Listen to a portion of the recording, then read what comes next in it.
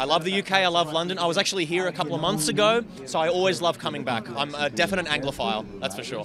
It's a view of this story that we've never seen before. Usually it's told probably from the perspective of Jesus, but the success of The Chosen is called The Chosen because it's from the perspective of those that knew Jesus the best.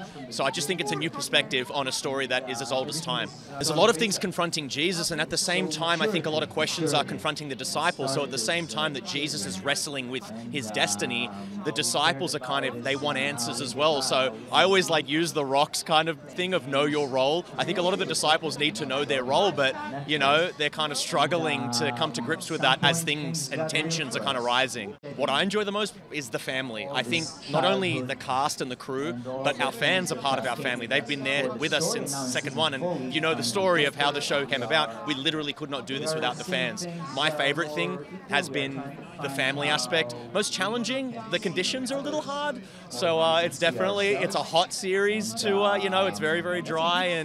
But what gets us through is the support from the fans and having that family vibe. So this is the #1 crowdfunded series or media project of all time. So when there weren't traditional ways to fund the series, fans came in and they funded the series when no one else would. And it put us not only on television screens, but as you can see, on the big screen. Ladies and gentlemen, you're watching Hey You Guys! Hey, you guys! Hey, you guys! Hey, that's what they all say. Hey, you guys! Hey, you guys!